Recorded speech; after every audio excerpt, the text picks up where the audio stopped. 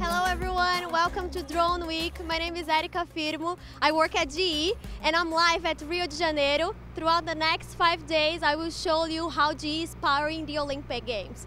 We will talk about healthcare. We will show you guys how we are developing technology for Olympic athletes. We'll talk about intelligent lighting, power, oil and gas, everything through the eyes of our drones. And to kick off today's show, I have here with me Ken Hurt. Ken, thank you very much for joining us today. Can you talk a little bit about what is this GE Technology Center where we are in right now? Great, thank you, Eric. Yeah, so we're just thrilled to host the opening ceremony for Drone Week. It's a great event here. So this is our Brazil Technology Center for GE, and we have about 160 researchers here developing a lot of cool technologies spanning a lot of different industries of healthcare, aviation, transportation, renewables, so we have a lot of very important areas that GE developed technology here in the region. That's very nice. And I heard that this place was totally different from what we see right now. Can you talk a little bit about it? Absolutely. So just a few years ago, this area behind us here was a soccer field and was relatively undeveloped here. And over time, we were able to develop the project and design this great building here. And today, we're very proud to have a world-class facility with research laboratories and just the state-of-the-art capabilities. Nice. And Ken, I heard that today is a very special day for you. Is that it? Yes, absolutely. So just by coincidence, today is my 33 years to the day that I've been working for GE as a technologist. I started back in the early days working in MR technology, and today, we have just amazing technologies like drone technology that we're working on, and we're doing some advanced inspections using drones. So we're going to talk more about that later. But the technology has evolved over the last 33 years, and it's been a lot of fun working for the company and just developing product technology for a variety of areas. Thank you very much, Ken. I will be with you again in a minute. And guys, right over there, we have our drones getting ready to take off. We will have a special drone opening ceremony here at the Drone Week. But before we start, let's take a look on what is going on behind today's story. Drone Week premiered last summer as a way for us to bring viewers live and up close to the often hidden, stunning, and always powerful GE technology, which helps make the world run. Drones and robotics are critical for many industries here at GE, from inspecting wind turbines 300 feet tall to monitoring gas pipes thousands of feet below sea level. Drones allow us to explore the world's most extreme environments. They also allow us to give people at home a rarely seen perspective of the immense scale and impact of GE technology. This year, as not only a worldwide partner of the world's most watched event, but as a key player in the infrastructure that makes the Rio 2016 Olympic Games run, we bring Drone Week to Rio. We kick off this week of live drone programming from what can be considered the heart and brain of GE in this country, the Brazil Technology Center. Later this week, we'll show you an insider's look at the Tech Center. But first, since we're here as part of the Rio 2016 Olympic Games, we begin Drone Week through our own opening ceremony with drones. Most drones that people see and are familiar with are designed for aerial photography. We're actually not using a lot of those features, and instead we're taking advantage of the fact that the drones have sensors on board to keep them in the air. The inspiration for the drone swarm, really, we wanted to create a spectacle in the third dimension, because normally when you see a show, it's on the ground and there can be colors and lights, but it doesn't usually go up in the air. These drones that you see in front of you and the drones that we've talked about, they're actually going to take off and they're going to fly themselves, and they're going to create these patterns in the sky, sort of an aerial light show. And it's all going to be set to music. We're basically going to do a live drone demonstration where no pilots are actually in charge of the aircraft. So it's all computer controlled. So we're programming the drone's movements with a combination of software that we've written and some tools out there that's normally used for things like choreography and other types of shows, normally not in the air. The drone swarm requires a lot of different moving bits. We have obviously a lot of engineering, so there's software that has to go into designing a drone swarm and a drone ballet. The swarming is based on GPS, and so GPS positions are how we design and choreograph the whole routine. There's a pretty complicated way of actually going out to the field and taking measurements. To get those measurements, we had to go to Brazil. We were able to record GPS positions. We also have to measure for interference. So the lighting that you guys are going to see on the drones is definitely in sync with the music, and it's actually pre-programmed using some very cool tools. What we were able to do is to take a keyboard, which is normally used to sort of record music, and we're able to set up keys using software that we wrote to actually trigger different things to happen in the air with the lights. And you're basically going to watch a whole performance come to life, and it's going to be in conjunction with flight and music and lights changing color in the sky.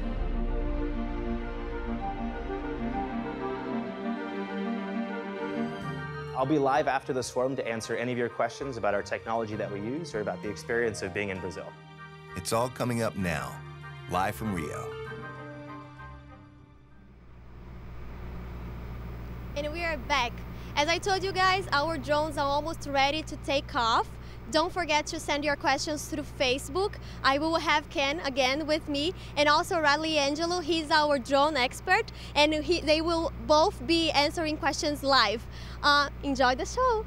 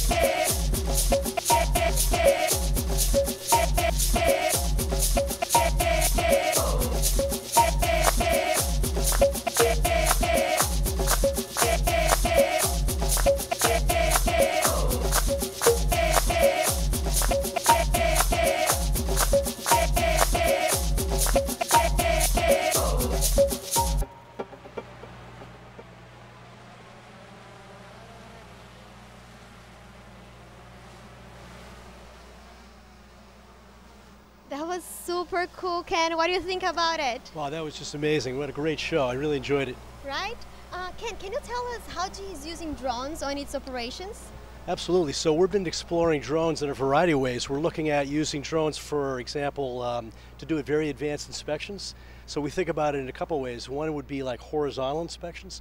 So an example would be like inspecting pipelines, gas pipelines, or transmission lines. Could be railroad tracks. And so the drones give you range and high resolution, so we can do inspections that really are very difficult to do just by, with humans. The other thing we look at is in the vertical domain. We think about inspecting things like large stacks or wind turbines. So these are things that are very hard to get a human up to inspect it. And so we're making the shift from using humans to finding those problems to fixing them. So really it's much better use of the resources. Thank you very much, Ken. And guys, I have with me now Riley Angelo. He's our drone expert. Hi Erica, great to be with you. Great to have you here. Riley, I have questions coming from social media, and the first one is, someone wants to know if this is the same drones we're gonna have with us throughout the week. Yeah, so these drones are a little bit smaller than the ones that we're going to use the rest of the week. We use these ones for swarming, but the camera drones that we use for the live video feed are a little bit bigger, and they also have interchangeable lenses, which you're going to see different fields of view and different camera angles the rest of the week. Okay, that's very interesting. Another one for you, Ken. Someone wants to know what kind of research do we have here at the Technology Center? So thanks, everybody. Yeah, we have a lot of great technology here. We have about 160 technologists working here at the center with a variety of backgrounds: mechanical, electrical, physicists, and chemists, computer scientists. And we work on primarily on technologies to help GE and our customers here in the region. So, for example, we're working with some of our healthcare customers to help them develop software analytics around how they use GE's imaging equipment. So they have, in some cases, hundreds or thousands of units around in clinics, and we're helping them to be able to use that more effectively, better patient outcomes, more productivity.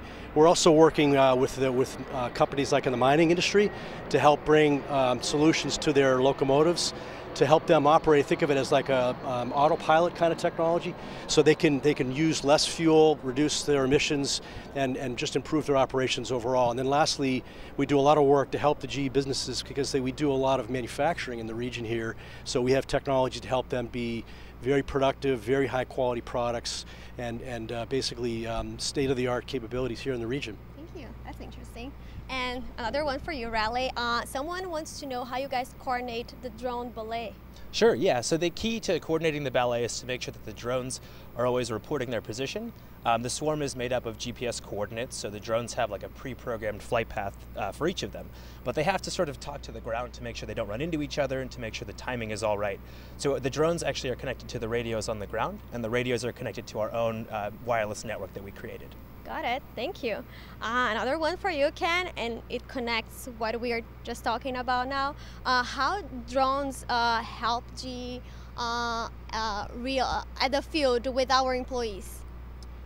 So we've been exploring robotics in general, but drones is a piece of that. So we've been developing technologies around controls and automation, and so we can bring in some of our expertise across the center here, but also worldwide. We've been using the drones for inspections on a variety of things that I mentioned for large or tall structures or long distance kinds of inspections, but we're also using robotics in inspecting machines. So for example, generators require inspections periodically, and we've got advanced robotics that allows us to get in the machines and spot troubles early and avoid problems so that the operators don't have to have any unplanned shutdowns, and we can catch problems early and resolve them in the most effective way for our customers. Interesting. Thank you, Ken. And Riley, can you talk a little bit about the light on the drones that we just saw, how you coordinate it? Yeah, definitely. So I talked about the wireless network that we have to control the drone's position. We also have a separate wireless network for the lighting. And the lighting was done in sync to the music and the drone's position, but it is a separate wireless network, and they both work together to create the swarm. Nice. One more for you, Ken. This is about the Olympics. So what's the role that the technology plays on powering the Olympic Games? So GE has a lot of technology we're bringing to the Olympics here. For example, in lighting, we have very high efficiency LED lighting that GE is installing throughout the venues, the Olympic venues. So it's allowing us to, allowing the Olympics events to use less power and very high quality lighting for the events. We're also been, with healthcare, we've been bringing some medical imaging equipment and electronic medical records so the athletes can get the best quality care. They can track some of their healthcare status here while they're in the Rio area. So those are some examples. We also have, in the case of power and power reliability, we have our GE Energy Connections business is helping to make sure that the power is reliable and is going continuously during the events. That's important. Thank you, Ken. And Riley, tell me more about the soundtrack that you guys used on the drones. Yeah, so for this drone ballet, we really wanted to do something unique to Brazil. So we actually worked with a local Brazilian artist to create that soundtrack. And as you noticed, the choreography, the lights, the movement, it was all in sync with the music, and we worked really hard to preserve that. So when the music sort of changed pace, the drones changed direction and lighting, and so we worked very closely with him to make sure we had a soundtrack that was fitting for the drone ballet. That's cool. I love the soundtrack. Thank you. Guys, this is the last question, but thank you very much for being with us today. And if you are watching now, don't forget to tune in tomorrow. In case you're in Brazil, it's going to be 2 p.m. our time. In case you're in North America, tune in 1 EST time. We will be back in a special place in the middle of a lagoon with a real Olympic team, so you can miss it. Also, don't forget to follow us on Snapchat, General Electric. We will be live showing you behind the scenes. See you tomorrow.